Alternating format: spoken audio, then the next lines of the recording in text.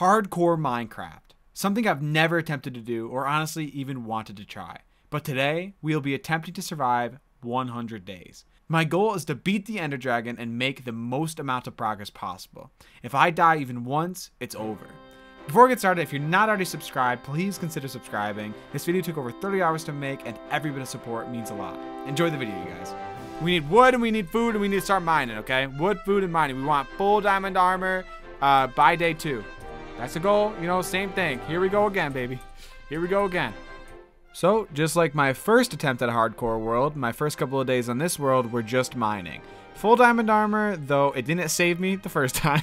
It really does make me feel a little bit safer. Plus, having the materials for a nether portal, an enchantment table, and any iron or gold I need for farms is a big plus and a great start.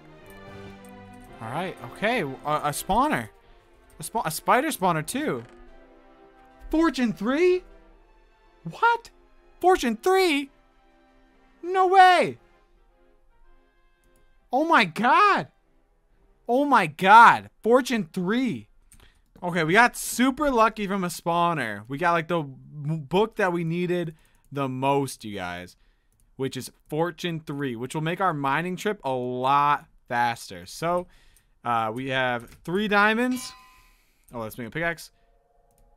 3 diamonds. Our first diamond pickaxe.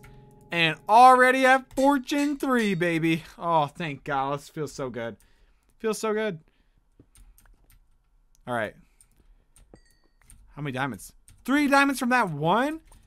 Oh my God, it's going to make life so much faster and easier right now. By day 3, I had full diamond armor and a little bit of diamonds to spare, plus a lot of ores, so I decided I was done mining, and I head to the surface. Okay, now time to figure out where in the world is going to be my home in this crazy place.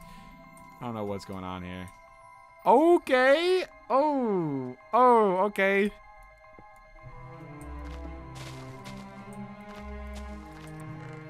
Nothing. Silk. That's pretty good. That's pretty good. Iron, I'll take the bones again. And Yo! Oh my God! What is this? Efficiency 1. But oh my God! Let's go! Oh my God! An enchanted golden apple, you guys! An enchanted golden apple! What do I do? What do I even do? What am I gonna do? Oh my God! I don't need this wood, bro. Day 3! Day 3, you guys!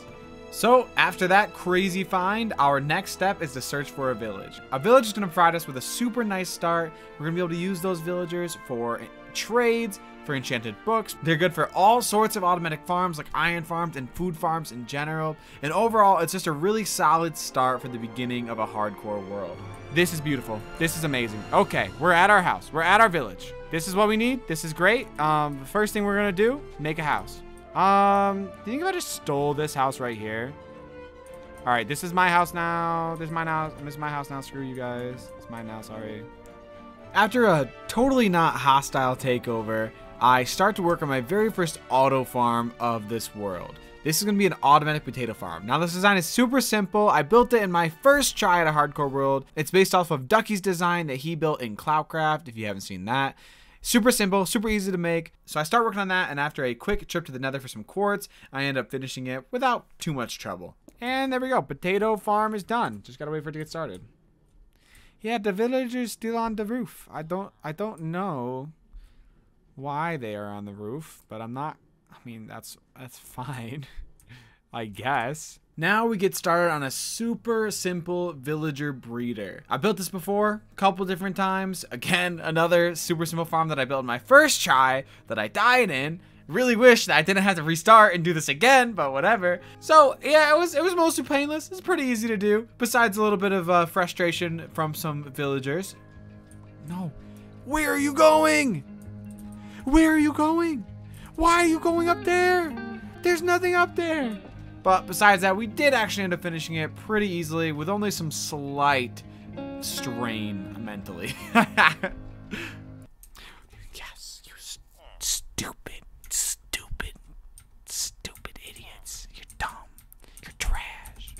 Yeah, yeah. You had a child. That's the only thing you can do now, bro. All you could do is have children now. Good job. Now you know your one true purpose. You're welcome. You're welcome.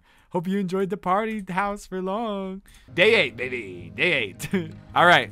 Now we got to clear out another area for our wheat farm. Well, all right, you guys. We have our wheat farm and we have our potato farm. Nice. The auto wheat farm is actually the same design as the potato farm, just with wheat this time. And now that I have an auto wheat farm, I decided to start working on cow crushers. Cow crushers are amazing. They're so simple. All they are just like a bunch of cows in one little area, and then using the wheat that I get from the auto farm, I'm just gonna keep feeding the cows.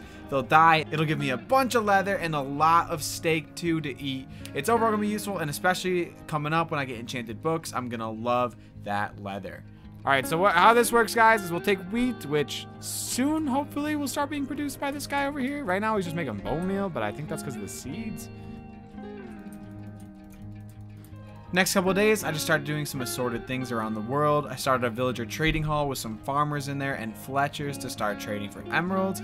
I also planted a whole sugarcane field. I actually memorized a super efficient way of planting sugarcane from a farm that I built in Cloudcraft. Pretty simple once you get the hang of it, and it makes you be able to plant way more sugarcane in a very small area.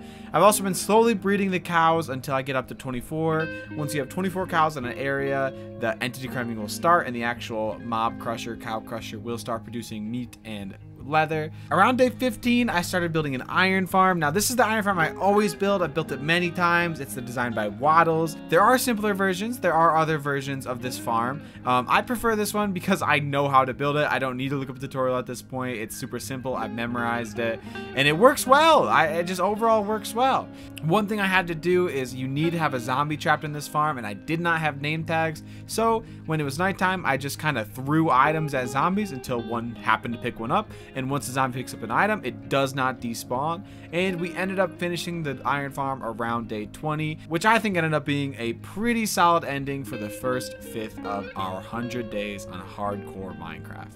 Well, iron farm finished, you guys. Nice. So now we'll be able to produce as much iron as possible. Now, it should just be producing iron while we play the game, so we're good. That's day 20. The next 10 days was almost exclusively about getting good enchants. I really wanted to be able to survive anything that came at me. I was pretty lucky. I got pretty lucky with some of the enchants. All right, so we got you. Oh, prop 4, you guys. It costs 19 emeralds. Sorry you can't see. I can move my camera real quick for you to see. 19 emeralds. Nice. Others took me a lot longer, but for the most part, I did pretty good about getting the enchants. Couple things held me back though. Villagers are just so dumb sometimes. They're just so stupid. I can't handle them. All right, he should just walk right over to his area. Yeah. Nice. I think he's just gonna go all the way there. No. No. No, a little nervous. We'll see what the price is. What? Go in. Go in. Go in, bro. Go into the room. What is he doing?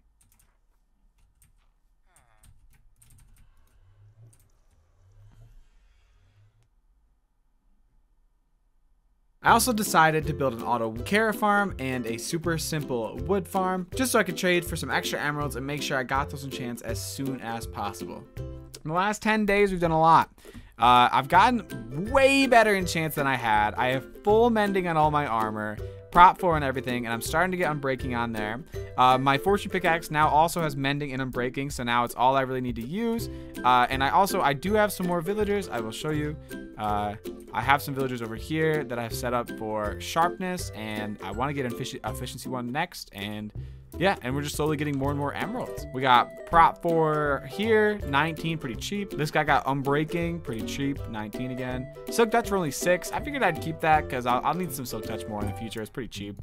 Sharpness 5, 64 emeralds. I was hesitant to keep that, but I only need to buy it really one time. I need to buy sharpness 5, you know. And by the time, if I need to buy it again in the future, I will have probably a lot more emeralds by then, so I'm not too worried about the price of that. And then we got mending right here, and it's only 15, which I thought was a pretty good price, you know, like. So yeah, we're doing pretty good. I just gotta get an efficiency villager, and then honestly, like, I don't think we really need that many more enchants. Like, we need like other stuff like looting, and Smite 5, that kind of thing. But like that's not necessary, that's not really that necessary to survive, you know. So for the next 10 days we didn't do anything very crazy. My first thing I wanted to do was make my trading hall just look a little bit nicer. I played around with it for a while, added stone brick, added some different designs. At first it wasn't looking quite how I imagined it, but at the end I do think it turned out looking pretty good. We then decided to explore the Nether. After going by a million bastions and taking a real long time, we finally managed to spot a Nether fortress. Man, my Nether fortress luck is non-existent, but my basalt luck, my bastion luck is all the way, you guys. That thing's turned up to the max. There she is, but let's go. Oh, wow, I gotta say, the best feeling ever is after hours of searching for another fortress, finally seeing one. But on day 40, we finally got in. We started farming blazes and slightly looking for some wither skeletons. I don't have a good sword, so I wasn't too worried about it. But we started keeping our eye out for them. We killed whatever ones we came across. Sadly, no skulls yet. After an honestly pretty uneventful trip, we made our way home, and that is day 40, you guys. All right, so a little update, day 40, you guys. So in this time, I've been kind of, I don't know, trying to make this look different and a little bit better. I don't know if I'm too happy with the way it looks. I don't mind it. I mean, it doesn't look bad, but I definitely got to tweak it a little bit, play around with it more, make it look just a little nicer, you know. Then we have our iron farm up here still going. We got like 2 rows of iron ingots by now. These guys, very awesome farm. This is one of my favorite things I've ever built, to be honest. I didn't know they were this good. Like, I always knew cow crushers were good, but like, they're so good. Like, I just feed them and they die, and I get so much like freaking leather and like beef, and I don't have to worry about anything. I don't gotta kill them myself. I don't gotta worry about having enough cows to breed more. All I do is breed them, and then it just gives me like infinite leather and beef. Like, so honestly, food wise, I'm pretty set. Like, I don't see myself running out of food in a while. Carrot farm has also started up, another source of emeralds for me. In the next 10 days, my goal is to build a raid farm. Finally, a raid farm. This is something I've wanted for so long in my world. This is gonna give me infinite emeralds and, more importantly, totems. So I don't have to worry about dying. If I fall off and I'm stupid and I fall off a farm I'm building, I won't die to fall damage. If I fall in lava, I'll get fire resistance. If a creeper explodes, I won't die. This is something I wanted as soon as possible in my hardcore world. Now, the raid farm design that I'm doing is by Ian X04. It's super, super simple, not hard at all. But the next 5 days in-game time, I spent preparing materials for this because it does require a little bit of materials. Really nothing major at all, honestly. Just like some sand, glass, and boats and stuff. It's a super simple design. I was just going a little bit slow on these days. Hopefully, if I can get a trident during this whole process, which I feel like it tends to happen, you know, when I'm not trying to like actually farm for tridents, I get them all the time. That could be kind of nice, I'm not gonna lie. That'd be awesome. Okay, so now we just gotta find a pillager. Yeah, finding a pillager, not quite as easy as I thought it was gonna be. For context, the time I spent building the farm after getting materials was only like 2 or 3 days. To find the pillager, I wandered for like 6 whole days to find an outpost. This thing took ages, but eventually we did find an outpost, and then we made a nether pathway from the outpost to the farm so that we can get Bad Omen whenever we need to. I think we're ready to use the farm. Just grab a boat and head over. Now, this is my first time using it. Let's hope it goes well. If it doesn't go well, I guess this is the end. I'm a little bit nervous because what if I die? I don't have any enchants on my sword. I just want to use it once. Yeah, raid is starting. Raid is starting. Go over to this side. Get up there. The raid is starting up, you guys. Let's hope it works. Let's hope it works.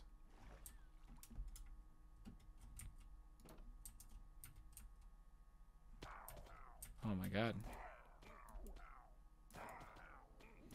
I'm getting smacked a decent amount here. I think sharpness 5 and looting will do great for this. My god, the witches just keep on kicking. But hey, I mean, it works, right? I'll live, right? I want to run it a couple more times to get enough emeralds to afford sharpness and stuff, and then I will leave. This raid farm works great, but a couple things before I move on. First, the sword. My sword that I was using during this was only a normal diamond sword. This is not what you want to use. You want at least like sharpness 5, and you probably want sweeping edge, just because you want to be able to kill the witches as quick as possible. The witches live for so long, and you need to kill evokers as fast as possible, or else they'll keep hitting you through walls and summoning in more and more vexes. Also, I'm pretty stupid, so I kept opening up the gate instead of flipping the lever, which messed up how all the redstone is set up in a line, so then I would lose my bad omen without a raid spawning. So that was really annoying, but other than that, this worked great. I got a lot of emeralds and a lot of totems super quick. Fine. Oh my god, guys, I have totems. I have infinite totems. Wait. That is a trident man who just broke my boat. Give me your trident. Give it to me. Give it to me now. Give it. You little blue man, You're not even part of the group. I started the raid. He dropped the trident. I started the raid though. Shoot. I didn't mean to do that. Give me that trident. Where is it? There it is. Yes. No, the raid started. Shoot. I hope they spawned up here. This is not good, you guys. This is not good. It's okay. It was worth it. It was worth it. Maybe they spawned up here though. Maybe it'll still work. I might have broken it, guys. Not broken it, but I might have wasted the bad omen that I just got. But that's okay. If that happened, that's fine. Let's take a peek up there. Yeah. Well, I got to try it though. Yeah. So losing bad omen happened a lot. I gotta edit like 10 hours of footage soon, and like I've already had to edit like hundreds of hours of footage. And, like like just with my oh shoot. I just screwed the pooch. Yeah, guys, I think I'm stupid, but that's okay. I had the outpost, so I could just go back to get it whenever I wanted. Hey, got one.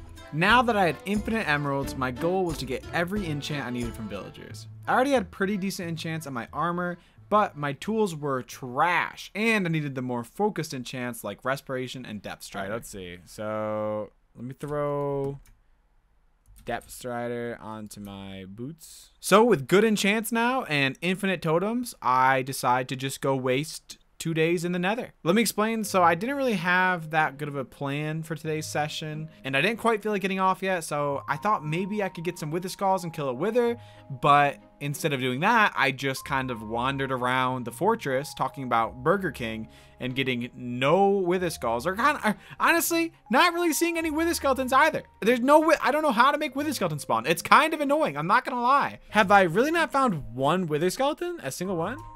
There's a good blue cheese and then there's a bad blue cheese. Most restaurants, especially like chains, have the bad blue cheese. Wendy's burger quality, Zach, I agree with you, but their options aren't as good. But yeah, so like McDonald's fries are like absolute F tier trash or S tier amazing. Like McDonald's will sometimes have the best fries out there. Guys, I think I gotta just leave this, bro. Like, that's probably the worst luck for wither skeletons I've ever had. A couple days of grinding later, and finally the day has come. After making sure I was going to be as safe as I could possibly be, I headed to the end. I think we're ready to go. Let's go like right here on top of the very first potato farm I built and just see which direction are we headed in. That way. Okay. All right, let's throw pearl. Let's throw pearl. Dang, bro, I'm already past it. It's like right here. Shoot, dang. That scary thing. Oh no. All right, we only got 4 minutes, so. Okay. Best end spawn. The best place for that platform that it could have possibly been. The end fight was pretty average, I guess. I was super nervous, so I didn't go too quick. I didn't use beds or anything. I did get tossed around a little bit, but I had slow falling, so I just kind of floated down. This is fine. Everything's okay. One thing of note is that I couldn't see how much health I had the whole time. I'm not actually sure why this happened. I think the game just knew how over-prepared I was, so it just made the fight just that little bit harder. But either way, I killed the dragon pretty painlessly in the end. Ender dragon fight you've ever seen. Oh! Oh! Oh my god! We did it! We did the, oh my god. We did, wow. We did the Ender Dragon fight. Oh my god, in hardcore. Let's go, day 70. Now that I've achieved something that no one has ever achieved before and become the best hardcore Minecraft player that's ever lived, I decided it was time to go through the end and find an Elytra. Oh! Let's go! Let's go, you guys! Look! Look at that! An end ship! And we're not even that far away, bro. We could go home. Is that another Elytra? It's a second Elytra! Double Elytra? Oh my, wow! Finally, our first Elytra, you guys. Look at that. Sky's the limit, you guys. Let's go. Let's take out our anvil that we brought along. And our books. Throw mending on there. Throwing breaking on there. Let's go. Look at us, bro. Look at us, bro. We're drippy. We're so drippy. Nice double Elytra. Now, I can't say how much I'll end up needing 2 Elytras, you guys. Like, I just can't say. Like, if I die, you know, with an Elytra, it's gone forever. You know, like the whole world is gone. Like, I don't really know if I'll need multiple Elytras, but hey, maybe one will break or something, or I'll lose it by accident. Might as well take it, right? I didn't die in the end. I'm out of the end. The credits, bro. I honestly, like, I can't really believe it, bro. What is this? Why did we put this bed here? Why is the bed? What is this? This is a stupid placement for a bed. What the heck? Now that I've defeated my main goal and adversary and explored the most dangerous area in Minecraft, what's the next step? Well, for me, it's to become even more powerful. My items were great, but they were lacking a certain something. They were a little too blue. I needed netherite. So I got to work on a creeper farm. Yes, I know I just said that I needed netherite, but let me explain. Having gunpowder allows me to get TNT, which is the best way to mine for ancient debris. Plus, an infinite supply of gunpowder is super helpful for fireworks. All right, so we gotta get the materials we get together for the creeper farm. Creeper farm we're using, you guys, is from Shulkercraft. Let's make some shulker boxes, you guys. I didn't build this farm and get netherite before the dragon because honestly, it's way easier building farms when you have shulkers and an Elytra. And since I was comfortable killing the dragon without netherite, I figured this step could wait. Ah, right here. All right, this should be perfect. It's a deep, lukewarm ocean, and we have a good border. All right. I built this creeper farm before. It works super well, and it's not too complicated or material heavy, so I decided just to build this one again. All right, so creepers should start falling down. This is not where we AFK, but let's go. It's working. Our next project is netherite armor, you guys. Netherite armor. I don't know how long that's gonna take. We'll see. So I did AFK a little bit. I think I spent like a couple to maybe 3 Minecraft days AFKing. I'm not sure. But we do have a decent amount of gunpowder saved up, so let's go look at that. Oh my god, look at this farm. I have tons of gunpowder saved up. Using the gunpowder from the farm, I was able to make 5 stacks of TNT, which was able to get me enough netherite for all of my tools and armor.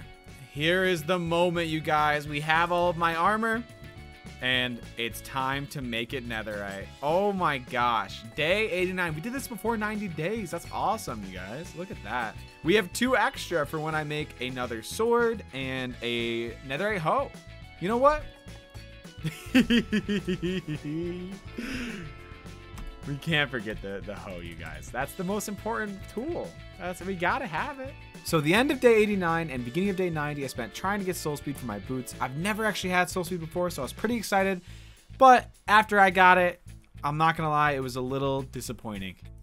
Soul Speed. I've never had Soul Speed. Starting at day 90, I finally decided to spend some time to make my house and overall base look nicer. I heavily decorated the inside of my house, and I even added some lighting to the outside. Oh, and I also got this cat named Grid, whom I love with all of my heart. Yay! Hello, your name is Grid. That's your name. You're gonna live up here. I love you, Grid. I would die for Grid. After that, I once again wasted another 2 days looking for wither skeletons. I just can't find any. I just can't do it. I found multiple other nether fortresses with my elytra. None. They don't spawn. Why don't they spawn? I might head back, you guys. I'm out of food. I'm out of steak. Let's head back, I guess. What a failure. What a failure. I suck at hunting wither skeletons. And I returned home to just wait out the time till day 100. Woo! Day 100! Let's go! Woo! And that was it. Day 100. The longest time anyone had ever survived in hardcore Minecraft. Here's the base. In the end, I think it ended up looking pretty darn good. We made a lot of solid farms in these 100 days, but there's a lot more to make, so if you want to see 200 days, like and subscribe.